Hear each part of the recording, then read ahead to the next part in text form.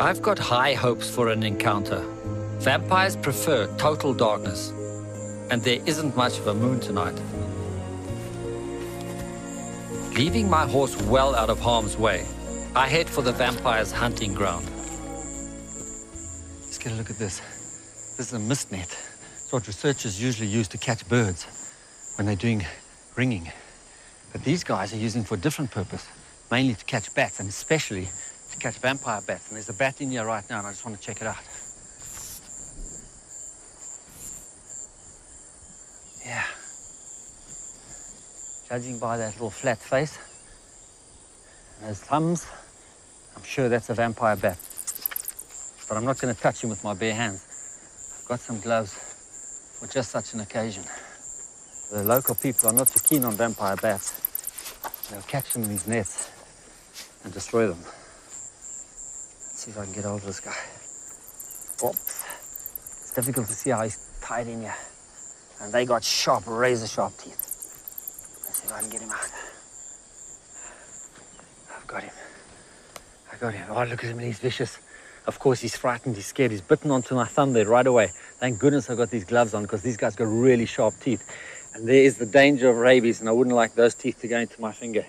Let's see if I can get him to let go. You can see straight away it's a vampire bat. Look at the thick thumbs over there. The back legs are very strong. They use the thumbs and legs, and they actually walk. They can walk and they can hop. They're very, very agile for little animals like this that are normally just flying. They're very good on the ground as well. He won't let go. Come on, let go for me. See a little flat face? They've actually got heat sensors in that nose. Guide him to the blood he wants to feed on. Oh, there we go. Oh, look at those teeth. You can see them. Look at those teeth. Man, look at those fangs. You can see where oh, yeah. Oh, I'm glad my finger's not going to be in there. Amazing little animals. Potentially dangerous. I can understand why these people are worried about their cattle. You wouldn't like rabies to be spread all over. Not every bat has got rabies, but the potential is always there. Oh, he's got me again on the thumb. But this guy's lucky, because I'm going to let him go. He's going to be one of those that escape. I couldn't leave him in here. I haven't got the heart to do that. I'd rather he was off. You ready to go, little guy? Hey? So what I'm going to do is I'm just going to let go. I'm going to open my hand, and he can decide. I hope he doesn't come right into my face. He can take off if he wants to. There we go. Oh, and he's gone down. And he's gone down. Oh, no. There he is. There he is. Watch him move. Watch how he moves. I want him to go up. Come on. It's all right, little fella. Take off.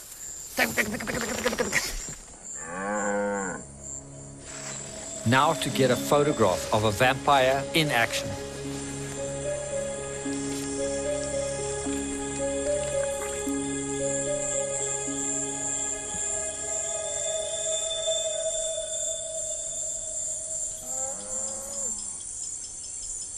To maximize my chances of spotting these little vampire bats, I'm using not only the night vision goggles, but thermal as well. And if they were to land on a cow, I should see it quite clearly. And they've got heat sensors in their noses, and they might be actually seeing these cows roughly as what I'm actually seeing them here. They detect them with these heat sensors. The vampires choose the hottest part, where the cow's veins are nearest the surface, shown here in white.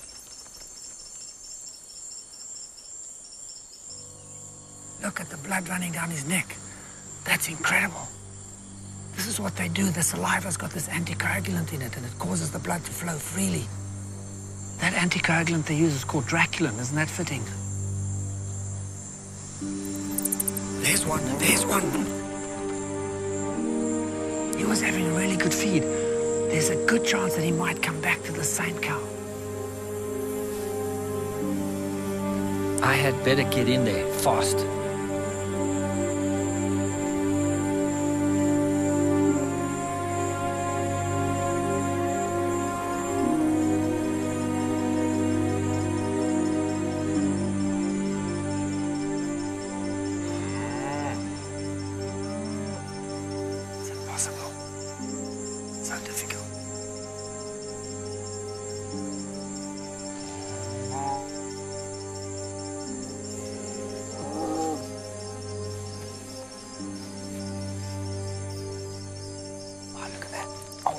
There he goes.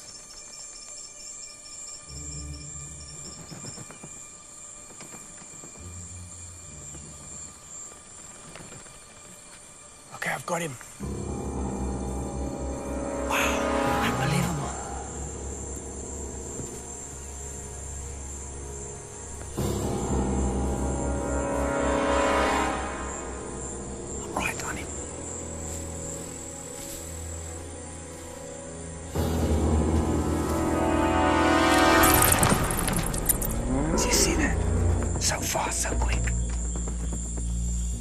got that. I actually got my shot. Can you believe that?